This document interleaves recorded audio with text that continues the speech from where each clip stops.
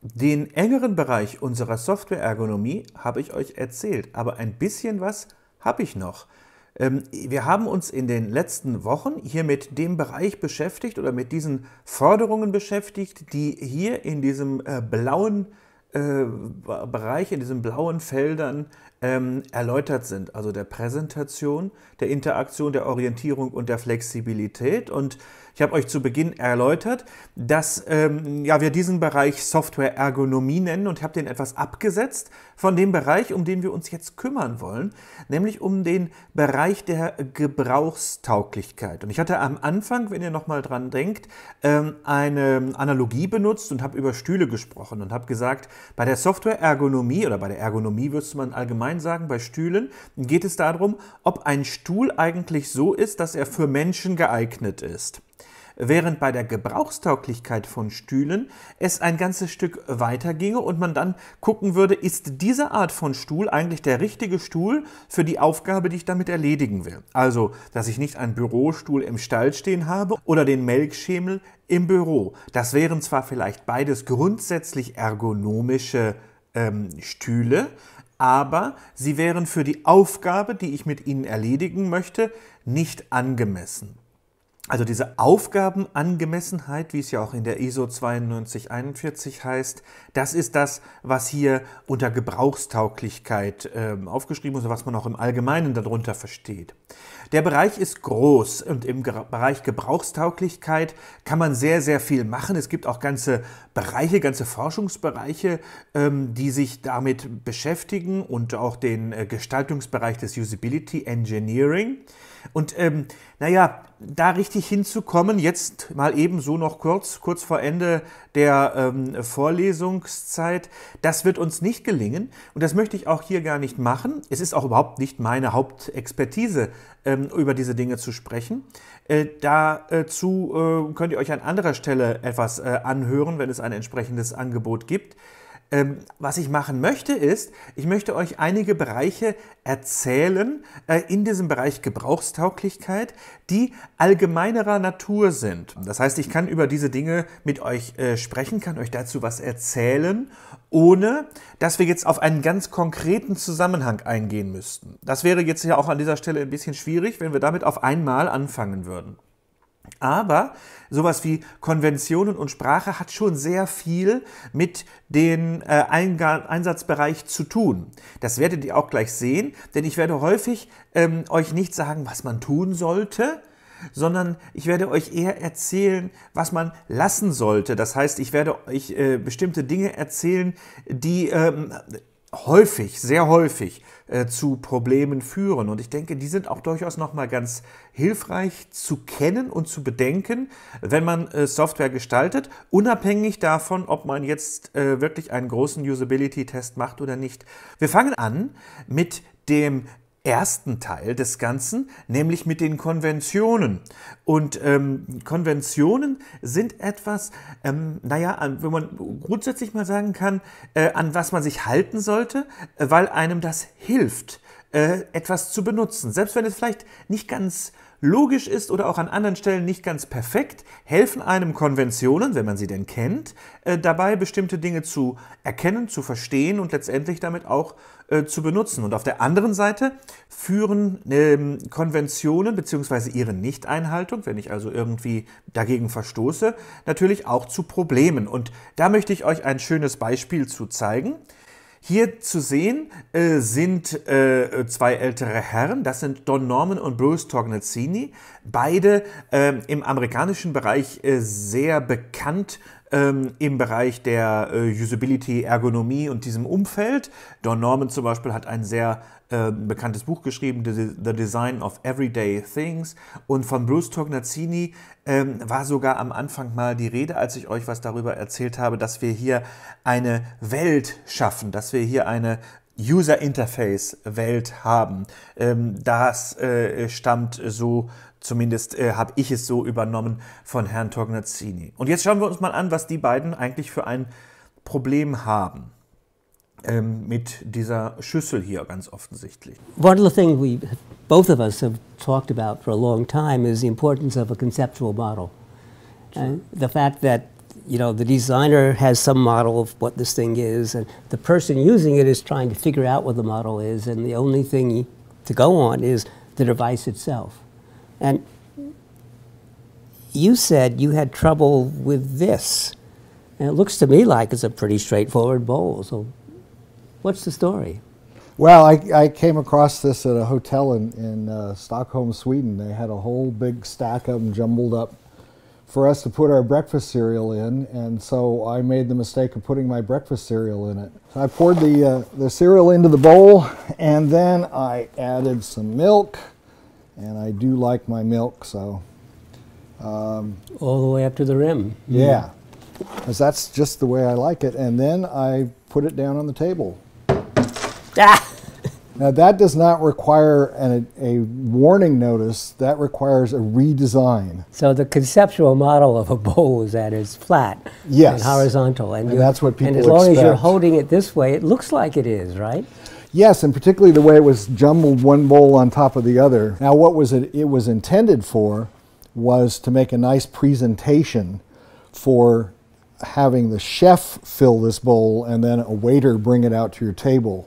So they'd pressed it into a different service. So wait a minute, you found this in a hotel in Sweden. Yes. Now, how do you have it in your home in California? I bought it from them. Oh, you and bought it. They didn't want to sell it to me, and I insisted upon it. And do you do this often, spill it in front of guests, or you show that? No, my wife does not allow me to do that very often at all, and I see it's continuing to pour. I can see why she doesn't allow Yeah, it, right? so I think I'll be cleaning it up now. Tja, die beiden machen dummes Zeug. Gut, das sei ihnen gegönnt. Aber das zeigt das eigentlich sehr schön, nämlich das Problem, dass hier eine Erwartung, die man natürlich hatte an diese Schüssel, überhaupt nicht erfüllt war und etwas ganz Unvorhergesehenes dann passierte. Das Interessante ist aber eigentlich hier, dass nicht die Schüssel an sich schlecht ist, sondern die Schüssel an sich ist schon okay. Nämlich für den Zweck, für den sie ist, das wird ja da erläutert, wo der Chefkoch oder der Koch allgemein hingeht und etwas in diese Schüssel hineintut und das dann so als Präsentation an den Tisch bringt, da ist diese Schüssel ja perfekt und vielleicht ein bisschen interessant durch ihre interessante Form. Aber für den Zweck, für den sie hier benutzt wurde, ist diese Schüssel eben nicht angemessen. Und das ist genau das Gebrauchstauglichkeitsproblem, was wir an dieser Stelle haben. Es geht also um Erwartungen häufig, wenn wir über Gebrauchstauglichkeit sprechen. Jetzt können wir natürlich sagen, das ist ja schön, wenn es um Erwartungen geht, wenn Erwartungen das Ding ist, worum es hier geht, na dann müssen wir doch eigentlich nur es so machen, dass wir die Erwartungen immer erfüllen. Es steht hier so schön, ein Programm, das sich den Erwartungen des Nutzers entsprechend verhält, ist für diesen Nutzer ein angenehmes Programm und umgekehrt ein unerwartetes Programmverhalten ist eine Störung im Arbeitsablauf und von daher erzwungene Sequenzialität, wenn wir das auf unser Leitkriterium wieder zurückbeziehen wollen. Also müssen wir sowas gefälligst bleiben lassen. Soweit, so gut. Nur, das hilft uns nichts. Denn diese beiden Forderungen hier, wenn man die vielleicht mal so nennen möchte, die sind nicht gestaltungsleitend. Das ist so ein bisschen ähnlich, wie wenn ich euch erzählen würde, wie man einen guten Roman schreibt und gebe euch dann als Kriterium mit, der Roman muss spannend sein.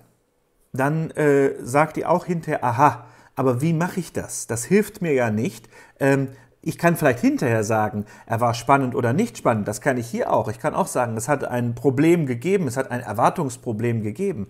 Aber das hilft mir ja bei der Gestaltung nichts.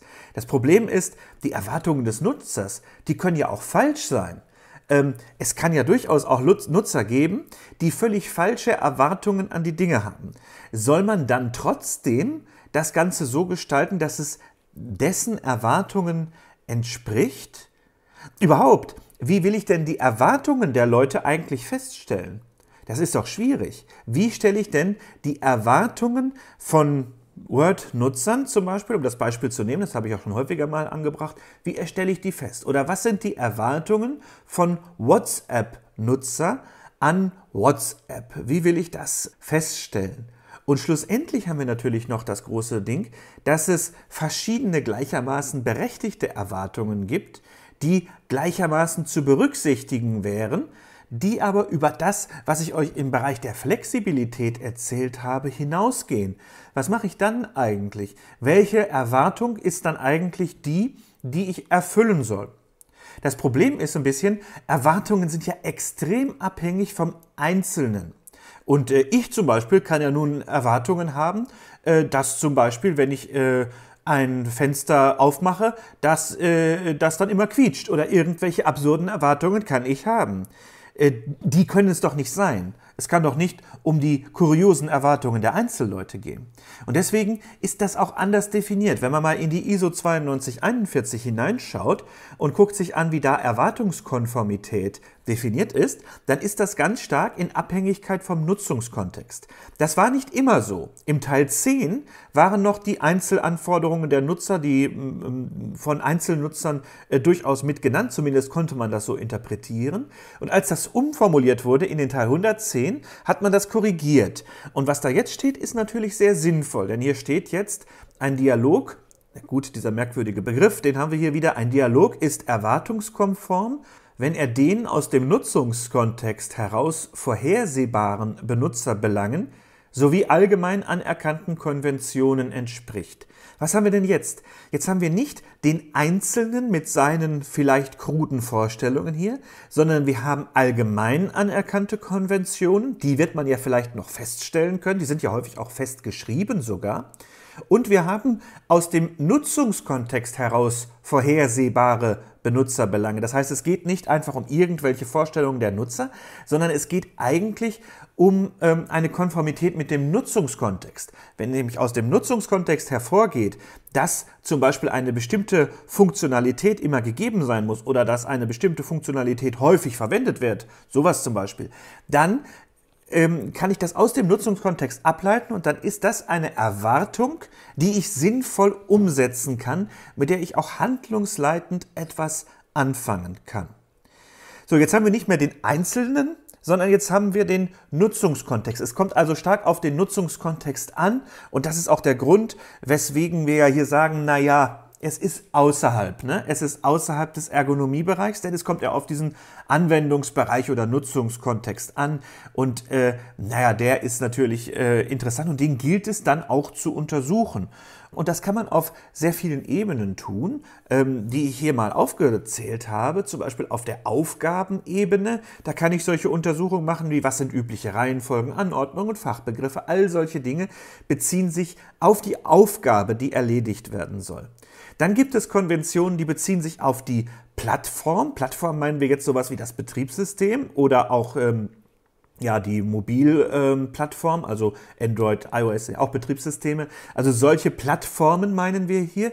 Und da gibt es natürlich entsprechende Vorgaben. Da gibt es Hersteller-Style-Guides zum Beispiel, die das Look and Feel beschreiben. Teilweise sind diese Sachen explizit, manchmal sind sie aber auch eher implizit, dass sich in bestimmten Bereichen ja, was als üblich erweist, in anderen Bereichen vielleicht anders. Daran sollte man sich aber auch auf jeden Fall halten. Dann gibt es kulturelle Konventionen, wo wir also Spezifika haben, die mit unserer Kultur hier und natürlich auch mit anderen Kulturen zusammenhängen. Da kommt vieles rein. Zum Beispiel, was sind eigentlich Farben, beziehungsweise nicht, was sind sie, sondern wofür stehen bestimmte Farben. Dass zum Beispiel Schwarz nicht auf der ganzen Welt eine Trauerfarbe ist und entsprechend andere Farben, die vielleicht bei uns Fröhlichkeit ausdrücken, das woanders nicht tun. Das ist stark kulturell geprägt. Leserichtungen sind natürlich eine kulturelle Prägung. Sprachstile, werden wir gleich drüber sprechen, sind eine kulturelle Prägung. Auch Behälter steht jetzt hier, das ist ein ganz interessantes Beispiel. Was gilt eigentlich als ein Behälter für etwas Wertvolles und was nicht? Das sind auch alles kulturelle Prägungen. Oder auch zum Beispiel, dass bei uns Ordner anders aussehen als Ordner in den USA. Es ist auch etwas, gut, da würde man jetzt nicht sagen, das ist hohe Kultur, aber es ist auch etwas, was sich in verschiedenen Kulturen verschieden entwickelt hat. Das wäre hier in diesem Bereich.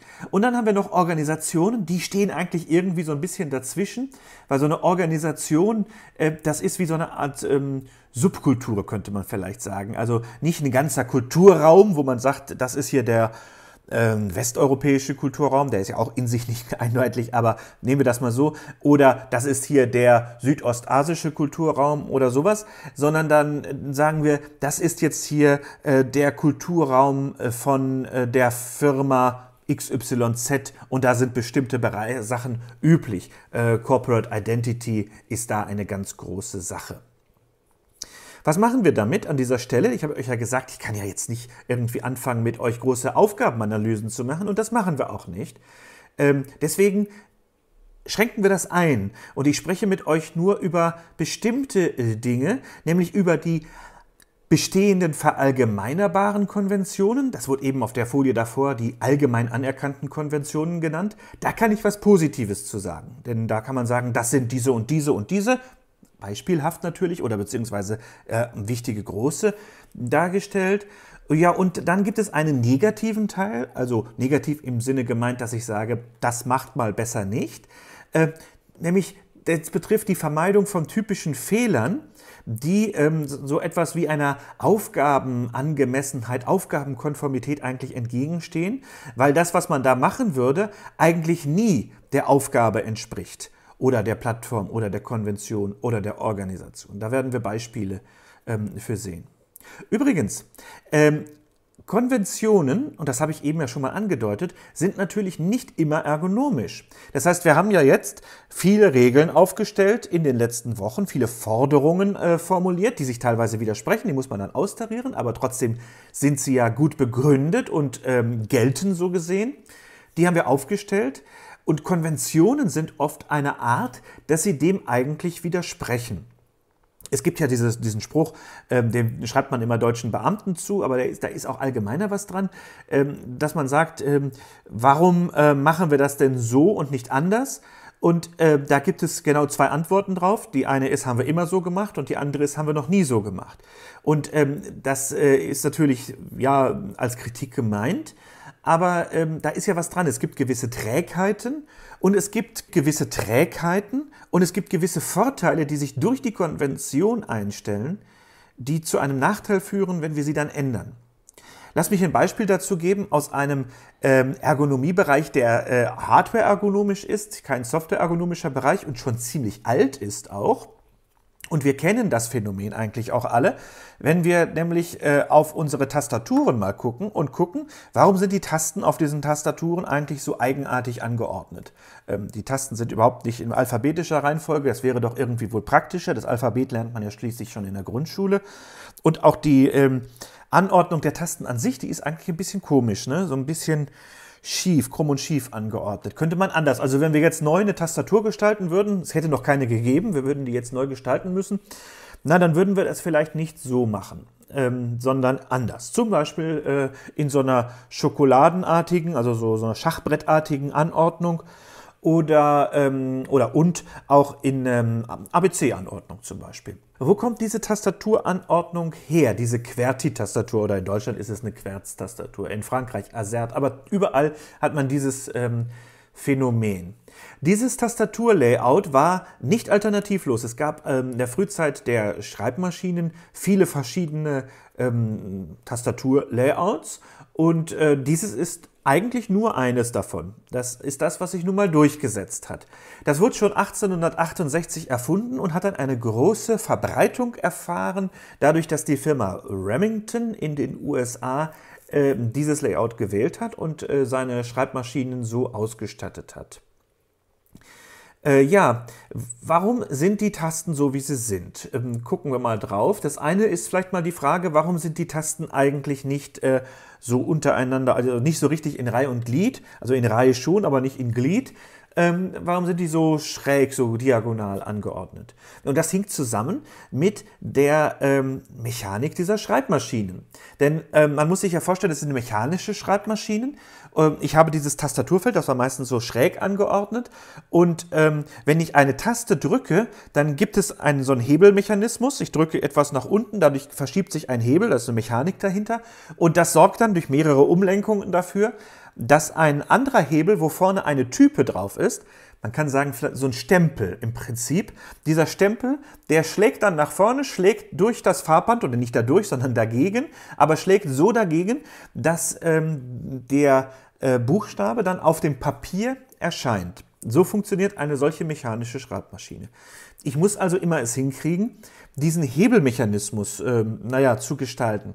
Und wenn ich jetzt diese Tasten in Reih und Glied unterbringen würde, dann hätte ich ein bisschen ein Problem mit der Mechanik. Denn dann würden die quasi nach hinten weggehenden kleinen Metallstäbe, Fachbegriff weiß ich jetzt dazu nicht, die würden auf jeden Fall, die dürfen ja einander nicht berühren. Ich brauche also Platz. Also ich müsste dann immer weiter nach unten gehen. Das Ganze würde sehr tief werden.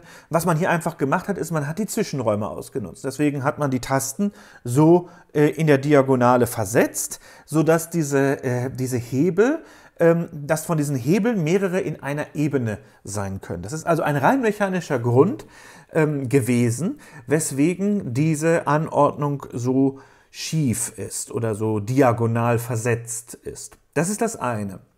Und das andere hängt auch mit den Typen zusammen und zwar damit, dass es passiert, wenn man schnell tippt, dann kann es passieren, wenn man es zu schnell macht und eine dieser Typen noch auf dem Weg zurück ist, während eine andere nach vorne geht, dass die beiden sich verhaken. Und dann bleibt die Maschine stecken und kaputt geht die davon in der Regel nicht. Die halten schon viel aus, diese Maschinen. Aber jedenfalls kann man da nicht weiterschreiben. Es führt zu einer Unterbrechung des Ganzen. Im Zweifelsfalle hat man dadurch auch irgendwie was falsch geschrieben. Es ist auf jeden Fall etwas, was man vermeiden sollte.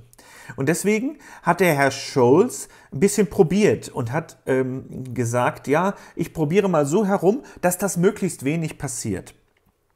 Und hat die Buchstaben dann so angeordnet. Was da genau das Ziel war, das ist ein bisschen umstritten. Manche sagen, es liegt daran, es ist das Ziel, dass man immer abwechselnd die Hände benutzt oder dass man etwas langsamer schreibt, dass das nicht passiert.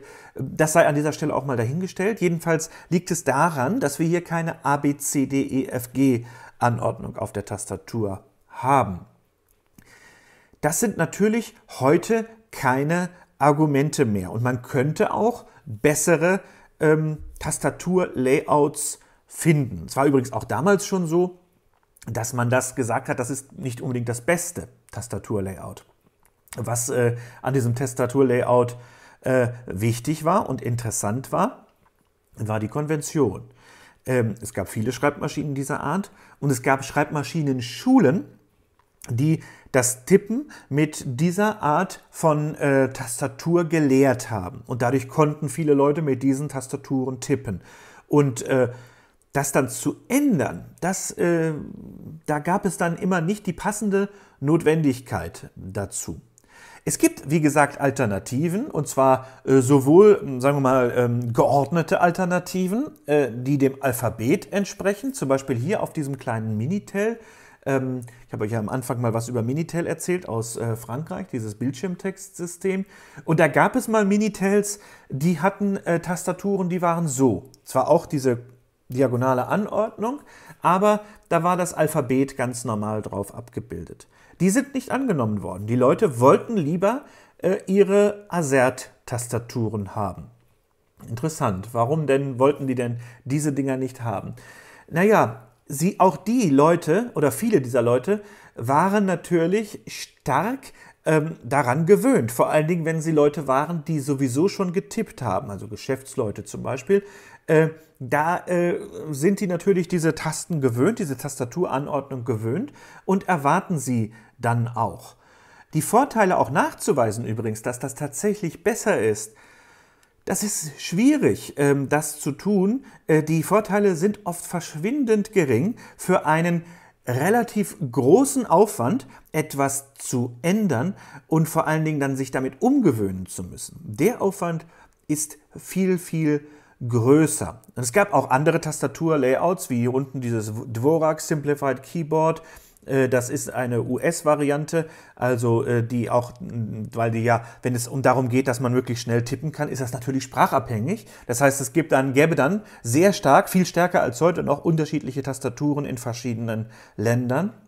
Neo 2.0 unten, das ist hier auch ein anderes Tastaturlayout, hier für die deutsche Sprache optimiert.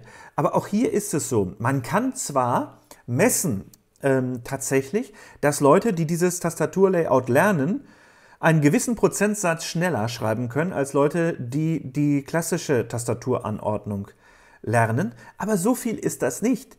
Und es ist natürlich kein Argument für die Leute, die mit der normalen Tastatur zurechtkommen, an der Stelle umzulernen. Das passiert also gar nicht.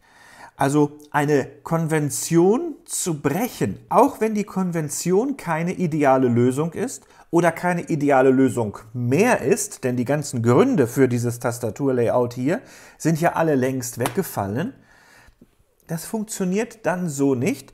Die Konvention ist ziemlich stabil, die bleibt. Es braucht also einen sehr, sehr großen Grund, sich gegen eine Konvention zu wenden und etwas anders zu machen, als es in der Konvention gedacht ist. Und dazu erzähle ich euch später etwas. An dieser Stelle lasse ich es aber für dieses Video erstmal dabei bewenden, als Einführung in die Thematik der Konventionen. Und im nächsten Video geht es dann konkret weiter mit diesen Bereichen, die hier stehen, also mit Aufgaben, Plattform, Kultur, Organisation. Und wir gucken uns mal Konventionen aus diesen Bereichen an, mit diesen Do's und Don'ts, mit den positiven und negativen Aspekten, die ich ja schon angesprochen hatte.